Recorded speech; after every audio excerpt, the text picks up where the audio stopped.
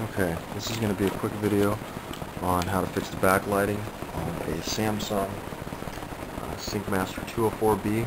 This will also apply to the SyncMaster 204T model as well. There might be other models that share the same board. Here's a picture of the board so you can take a good look at it. And maybe open up one of your Samsung monitors, another different model, and see if it has the same power board. What happens with these monitors is after a while the screen doesn't want to light up anymore. You'll go to turn it on in the morning and it'll take 30 seconds to a minute or a couple of minutes to have the light, backlight on the screen come on and go to full brightness. Sometimes it'll flicker. I've read some different stories about it, but these two capacitors right here, these two big shiny guys next to the heatsink and that transformer, those were bulging. I have the old cap here, and it's a 820 microfarad 25 volt capacitor made by Capson, CAPXON.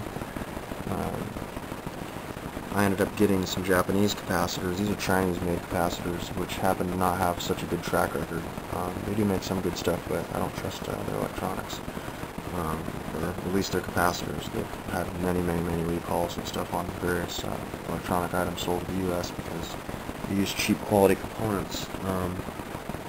These capacitors here are 1,000 farad, 1,000 microfarad at 25 volts, higher temperature rating on those.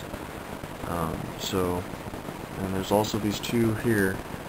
These are 330 farad, 25 volt capacitors, as well as one on the end up here. You can replace those if you see them bulging. Mine happened to be okay, so I just left them alone. Other than that,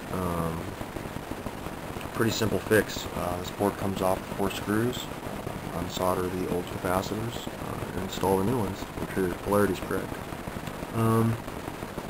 Tips on getting the bezel open. I ended up using a soft plastic putty knife to pry the bezel itself.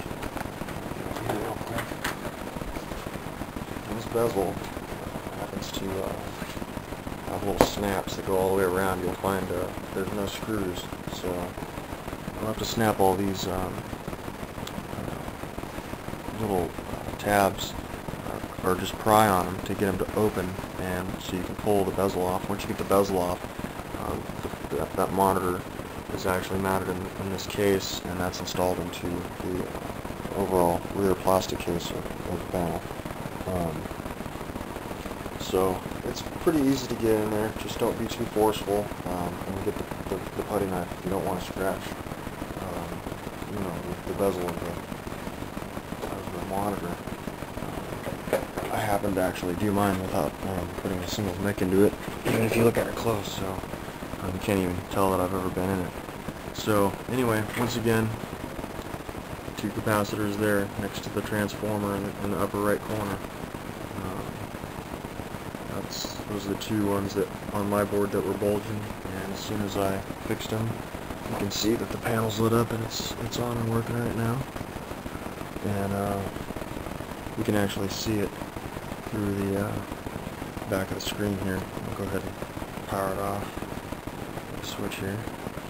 And power it back on. You can see how fast it actually comes on. You can see the light comes on immediately now. So, anyway, pretty quick fix. Don't go throwing the monitor away. You can actually fix these. Hope this helps. If you have any questions, just ask.